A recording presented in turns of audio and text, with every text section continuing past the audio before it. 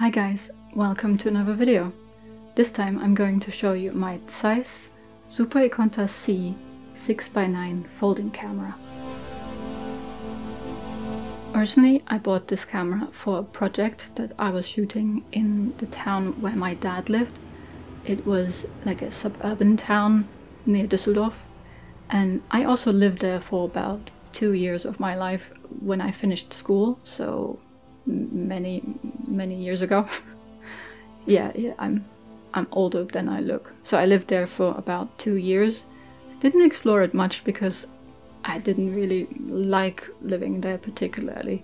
It was a very suburban, boring kind of place, and the sort of social life that was common there was very strange to me because I originally grew up in a different area of Germany.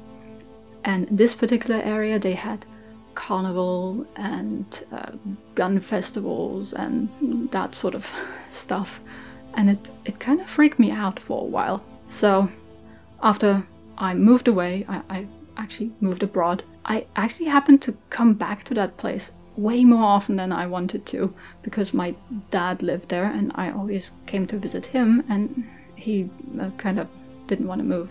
So I had to spend more time in this place than I really wanted.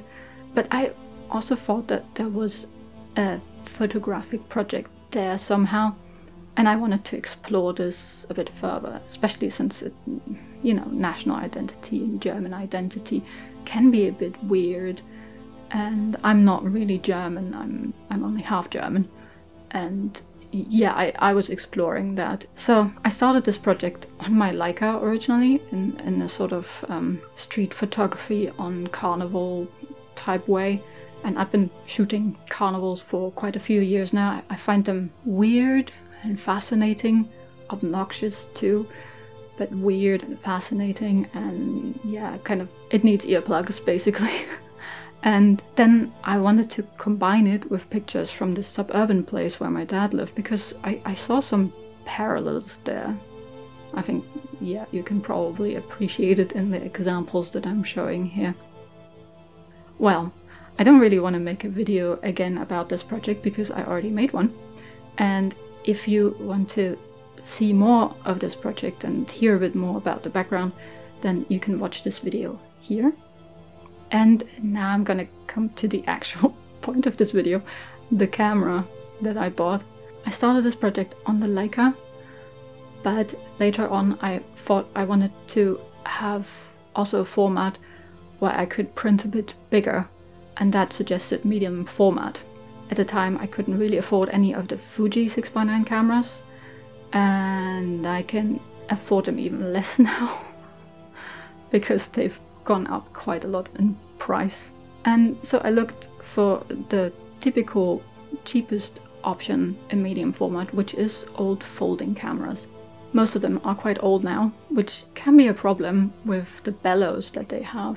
Since they fold up, they usually have bellows. Most of them are in quite bad shape after a long time.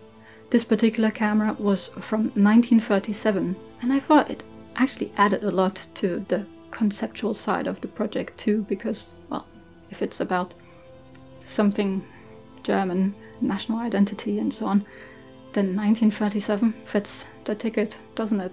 And I also was convinced that Zeiss would be a really good option and fit well with the Leica, because Zeiss makes really high quality lenses too, and my main lens for the Leica was also a Zeiss lens, so there was a sort of connection there too. Now this camera arrived to me in a bit of a questionable state maybe. It was in relatively good shape generally speaking, but the rangefinder was misaligned, and there's also a light leak on it, which is kind of to be expected after so many years.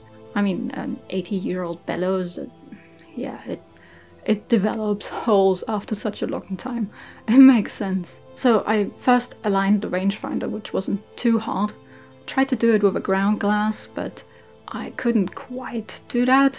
It just wasn't really lining up, and then, yeah, in the end I just taped the tape measure to the floor of my studio and developed the roll. and that worked in the end. And now I have it calibrated so that the close focus is relatively accurate. You can't really have it set up so that the close focus and infinity are both lined up. It's because of the way this particular rangefinder works. So I decided to go with a closer focus because that's more commonly my use. Now after that I tried to fix the light leak with different methods, taping the camera here and there, but I just couldn't find where that light leak was.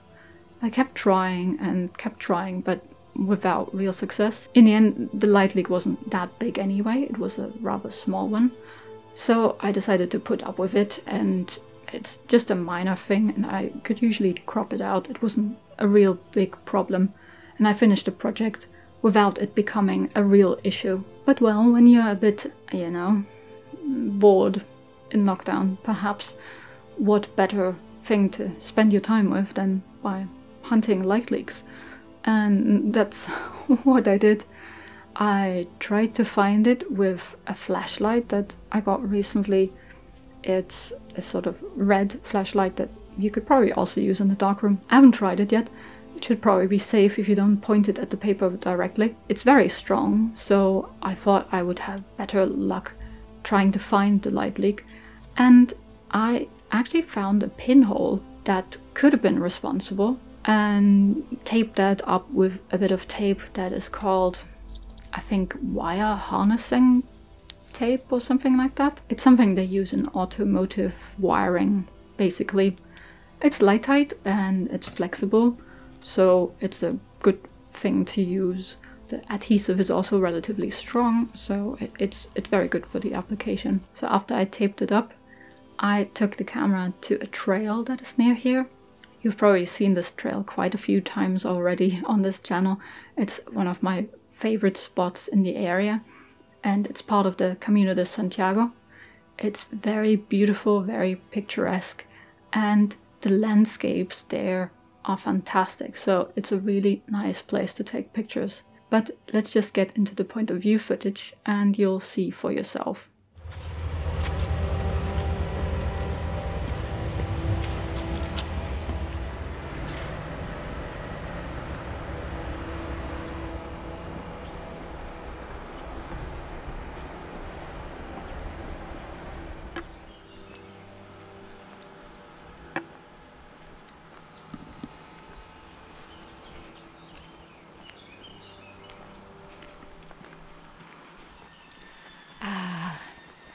So idyllic.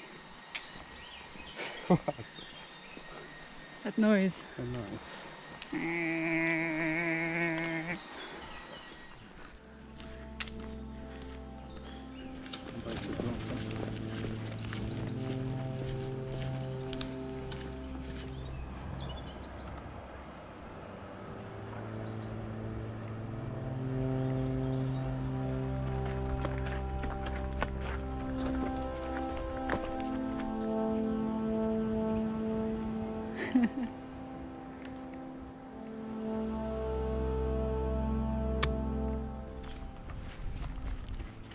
Thank you for waiting. No problem. No problem.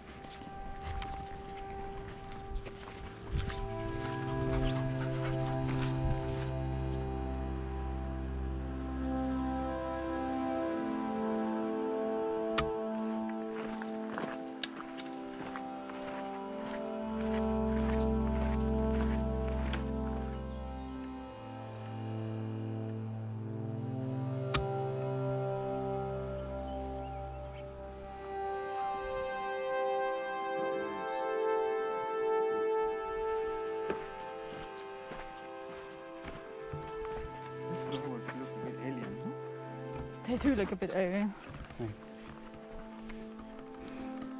Like predator.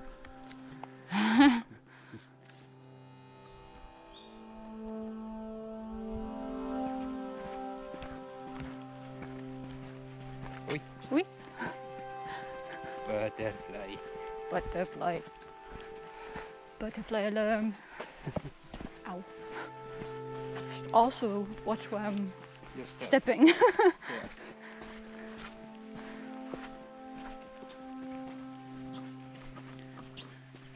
will make a nice picture. Nice water. Yeah. Ceiling there. I think. Black and white, huh? Yes. Yes.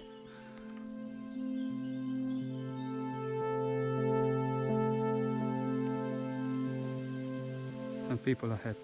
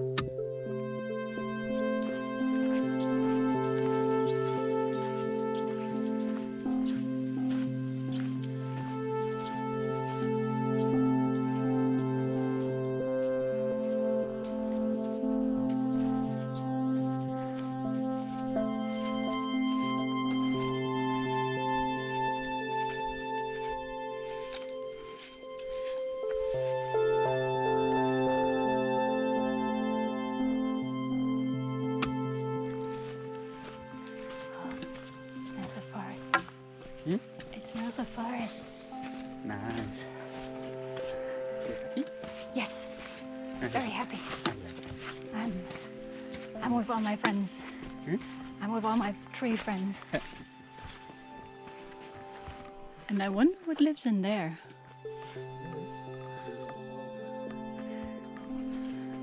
I want to know. Well, I'm not going to have a too detailed look.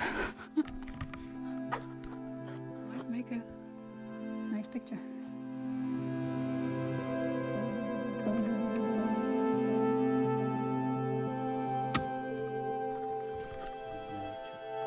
Nature, terrible red snakes.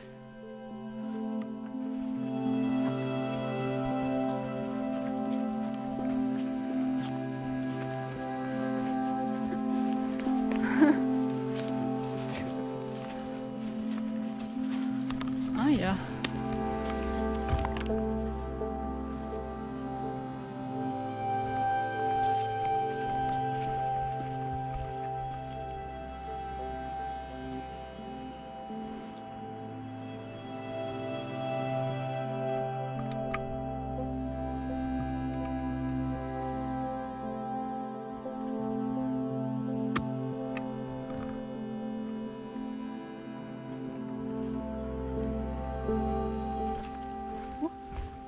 Something scurried away.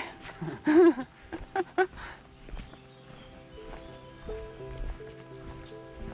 like us when we see people without masks. Yeah, same. Yeah, this is very steep. Yes, I have to look at what how you're stepping.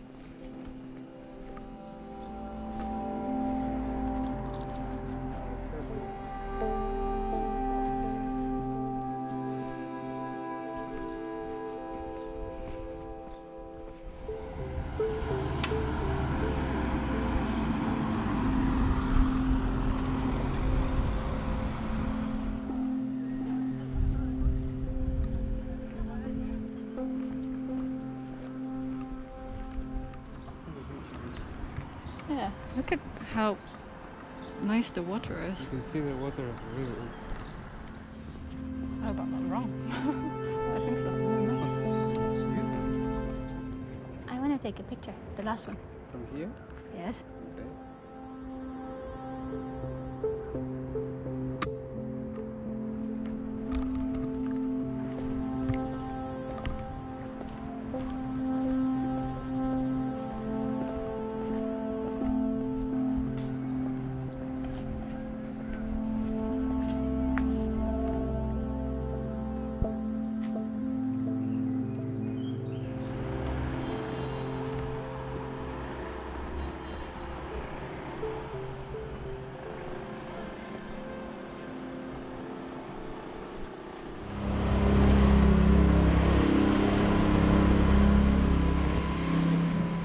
So this was hour hike on the trail here, and I took quite a few nice pictures, I thought. This camera lends itself to a rather slow way of working. It's not the most straightforward to use. You always have to make sure to do everything in the right order and not to forget to wind forward, and the typical thing that you have to worry about with folding cameras.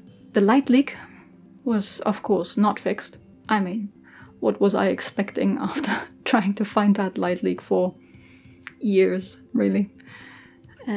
Still not found.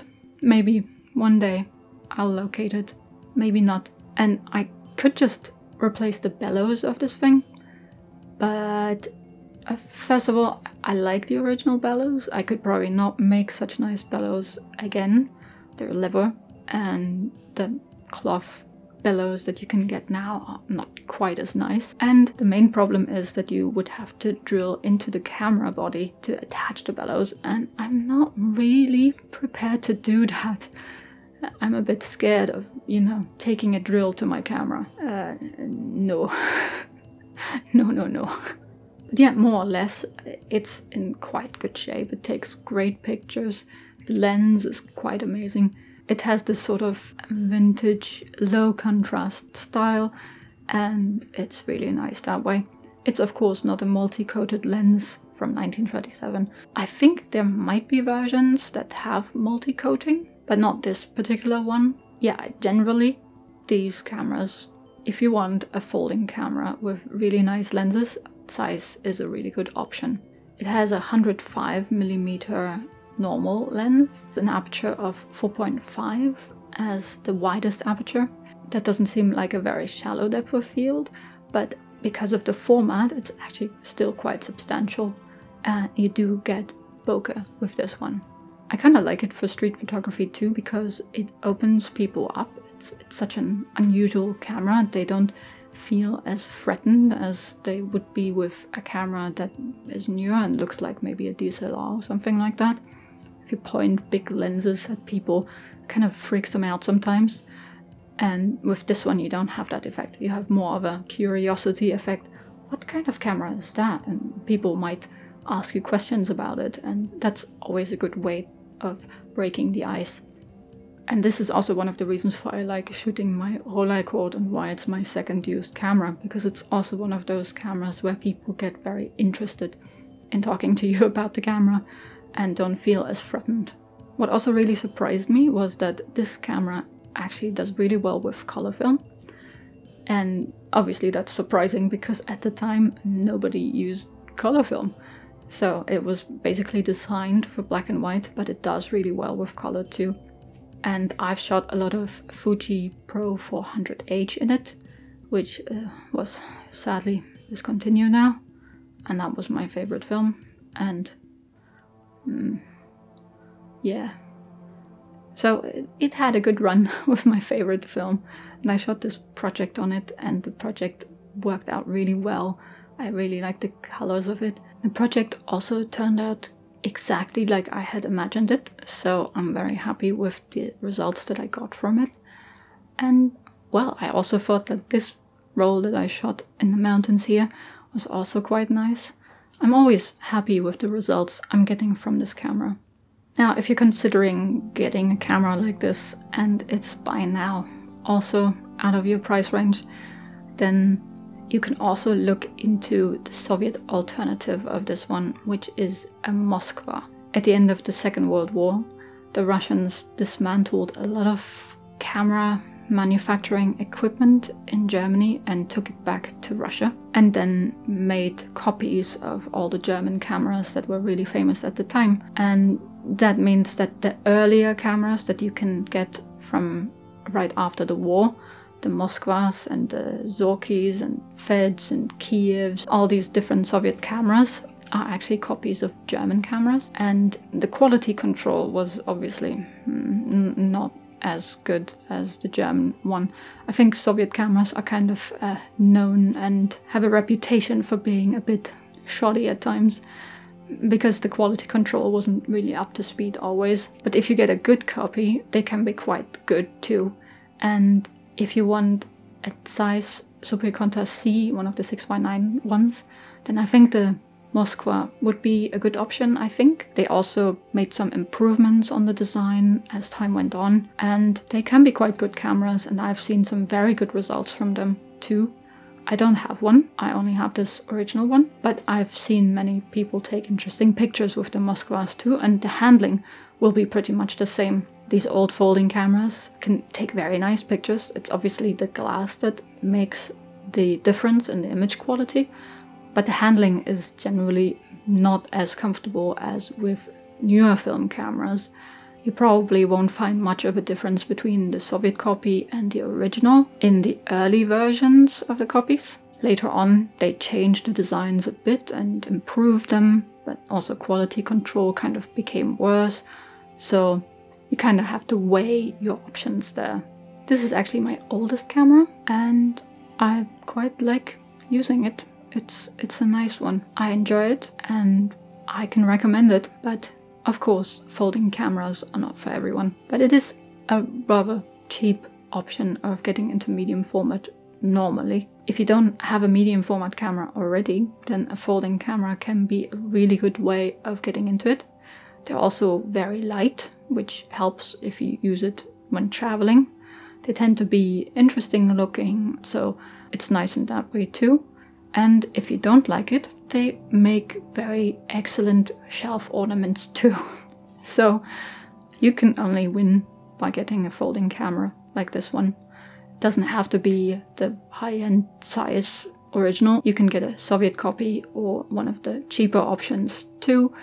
They're all interesting cameras, and this is actually how I got into medium format too. Many folding cameras will only have zone focusing though, and finding one with a rangefinder at an acceptable price can be difficult, especially since not all of them are in great shape nowadays. Anyway, I think this series of point of view videos has sort of turned into a series of showing you all my different cameras. Traveling and shooting lots of street photography is kind of difficult now, and going to the woods with one of my cameras from my collection is always nice, and I can take you along for the ride and show you the different cameras that I have. Eventually I will of course run out of cameras because I'm not that bad of a hoarder. That's not the truth. I'm a really bad hoarder. But I just have self-restraint when buying cameras, and I don't have millions of them yet. I don't even know how many I have. They are everywhere. Okay, I take it back. I'm a relentless hoarder and I have many cameras, and it's gonna take me a while until you've seen all of them. So if you're into that sort of thing, you can subscribe if you want. There are gonna be quite a few of these videos, I think.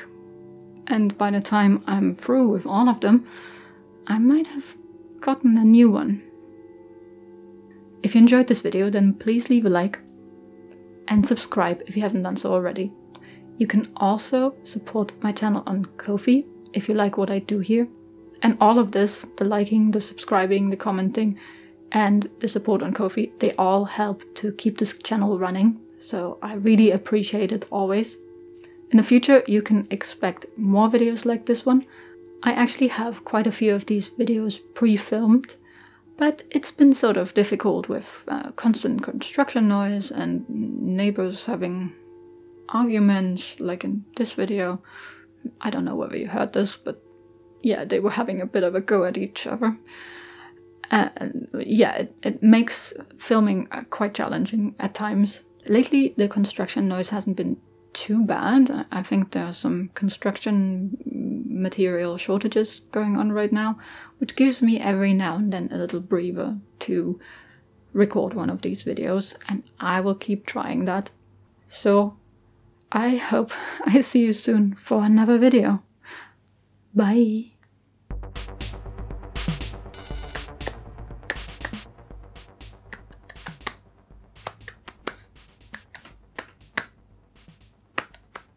Well, that was stupid.